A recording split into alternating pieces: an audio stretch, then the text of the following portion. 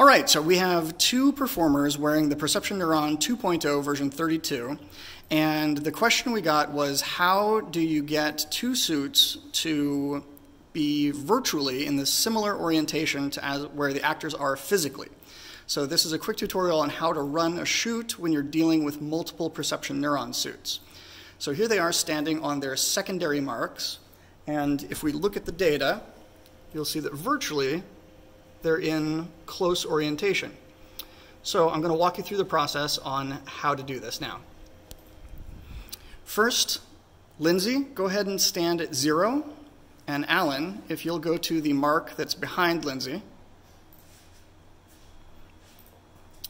So right now I've asked Lindsay to stand on what is virtually zero axis, and that's the center of the red X in the software. So what I'm going to do is, in the Axis Neuron software, I'm going to perform a calibration on both characters by clicking the Calibrate button. I'm going to uncheck Steady Pose since they're already suited up. And when I hit Next, you're in A pose and T pose and S pose.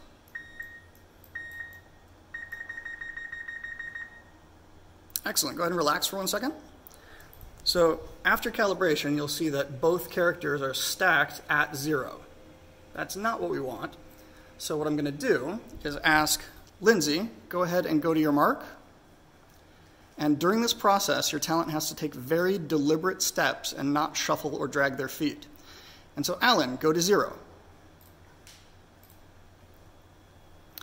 Now, in the software, I'm going to zero out just Alan by coming down here, clicking Alan. Alan, give me a T pose.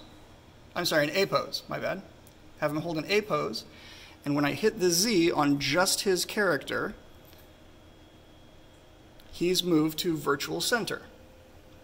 Now, Alan, go ahead and take deliberate steps to your next mark. And at this point, they're lined up physically in close proximity to their virtual avatars. And now, we are ready to record a take. So give me a T pose.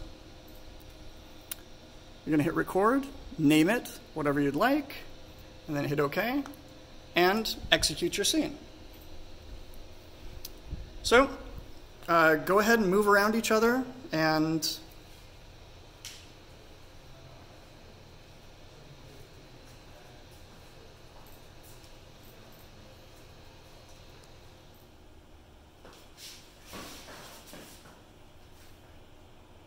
okay, give me T poses.